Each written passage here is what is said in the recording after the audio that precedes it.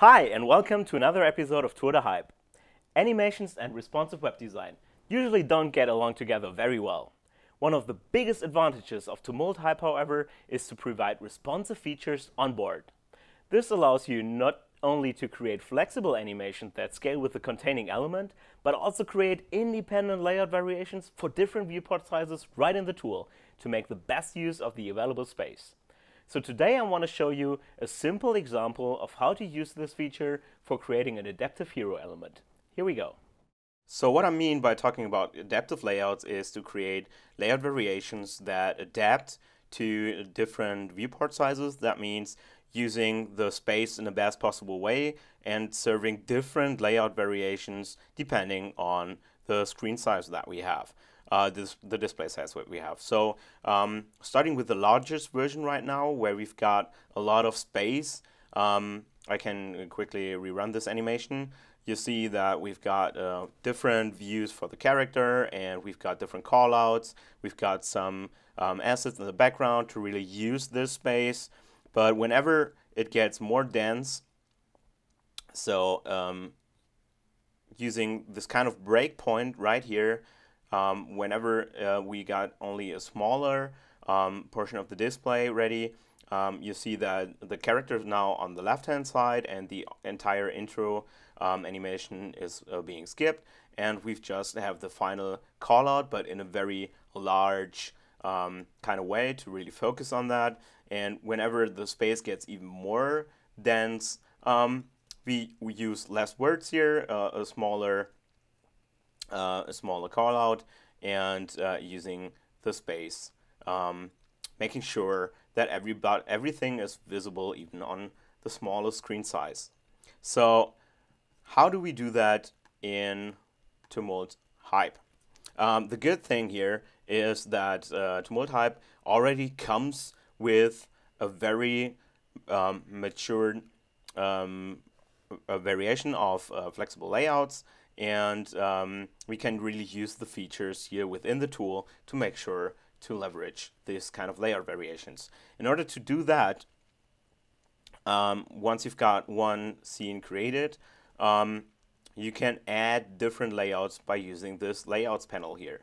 And I already defined 3 different layouts in here. So for my kind of project that I've created for this sample, 3 variations, as you've seen in the browser, are totally fine. But whenever you feel the need to create more than 2 or 3 flexible different layouts, you can always add new ones, setting a breakpoint with or using predefined screen sizes, although I would recommend not being too much focused on the predefined versions. I mean, it's a good starting point, but usually in responsive context, rather make sure to start from the design perspective and not from the device perspective. So make sure that everything works in the best possible way, and only if your content actually breaks, then you can use a breakpoint to serve different layout variations, and to make sure that everything in between these layout breakpoints, so from 320 pixels to 580 pixels, so it's a minimum set the breakpoint pixel here, you can quickly define how this entire content should behave within. So apart from creating these kind of layout variations, each can be then defined individually. You should opt for the scaling part to make sure that it's flexible within the adaptive layout containers. And then you can define how the different elements should behave in that context. For instance, I usually create a group for all the elements that belong together. Can show you real quick. It's pretty much everything in here I've contained inside a group. Why did I do that? It's pretty simple. I can use the metrics panel over here to define the flexible layout behavior. And I can do that for every element on its own, but if I use a container, I will make sure, using these pins, for instance, that, as you can see in the preview next to it, that this entire group, all the elements in between, are moved always accordingly next to each other in the middle of the browser window. Of course, it depends on the kind of layout that you have. Maybe you want an element that would always stick to the left-hand side, and a logo or something like that, and then you would place it outside a group and just have it fixed on the left-hand side, or you can have it fixed on the right-hand side. I think you get the picture. You can also add a scaling behavior using these arrows. That will then allow you to stretch the content, or to make sure that it's these two, shrink to fit or expand to fill, are pretty similar to what you have with CSS background position with contain or cover.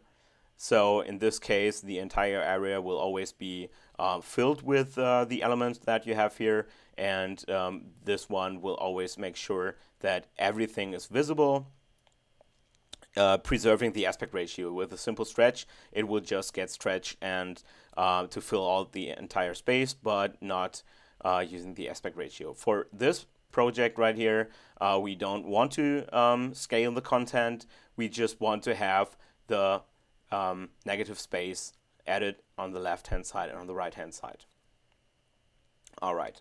I just wanted to show you the options so that you can decide on your own.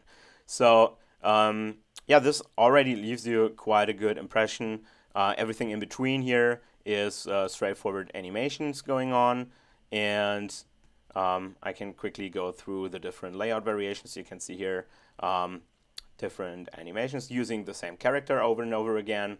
Also here, the good thing, using scalable vector graphics allows me to really scale it up. But as you can see, as you have seen in the preview before in the browser, it will always look crisp thanks to SVGs. If you want to know how to animate such a character, take a look at one of the previous samples where I've been more talking about that in detail.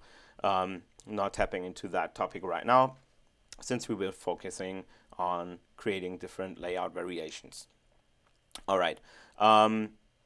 Here again, or in this case, I didn't use a container for everything, making sure that the space is being used properly. So the character and the callout will not be moved together when the browser window is being increased or decreased, but making sure that they both are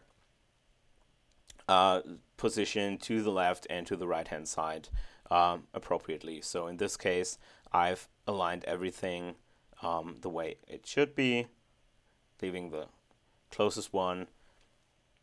It's fairly easy, again, using a group here, because I don't want them to move that far apart in this case, with the poster image just being positioned to the right-hand side. As you can see in the preview, it will always stick to that part, and moving a little bit further or closer to the character. Yeah, I think this is pretty much it. Feel free to play around with it a little bit. Make sure to really tap into these different options. It's the good thing that you always can use the preview to get an impression of what you're doing here. And feel free to use this sample as a starting point, maybe exchange the assets. You can also use these assets, of course, as in all the templates that we've been providing. If you have any questions, of course, let us know.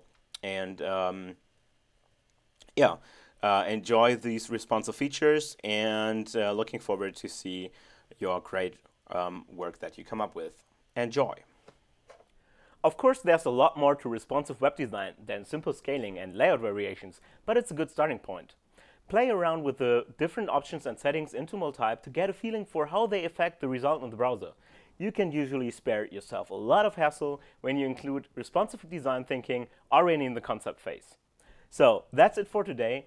Download the project on TourDeHype.com and check out the other videos and samples as well. Happy animating!